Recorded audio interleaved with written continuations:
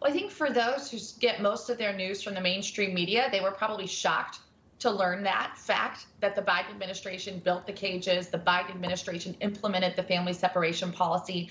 And in fact, the Trump administration was not only carrying through on a long held policy, but actually had amended it to make it work better, to ensure that there were better conditions. So I think that was news, that was information. A lot of people were probably going to Google to be like, is that true? And sure enough, found out that it was.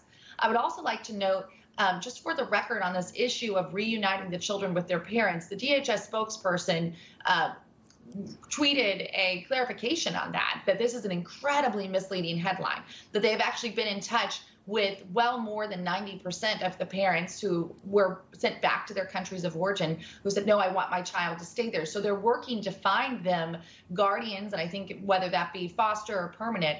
But this is an incredibly misleading headline.